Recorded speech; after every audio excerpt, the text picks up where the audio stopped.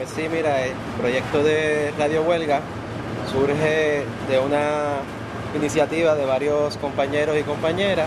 que nos dimos a la tarea de tratar de crear una herramienta de lucha comunicativa para el proceso mismo de la lucha y de la huelga. Desde un inicio, sin conocimientos técnicos y con una precariedad absoluta de recursos, nos dimos a la tarea de construir este esfuerzo, de coger y de la nada hacer tripas corazones para poder echar para adelante este nuevo proyecto que nos sirva de lucha, de herramienta de lucha para este proceso huelgario. Ahora mismo somos estudiantes de distintas áreas, yo soy estudiante de Derecho, vemos otros compañeros también de estudiantes de Derecho, hay estudiantes de Humanidades, tenemos compañeros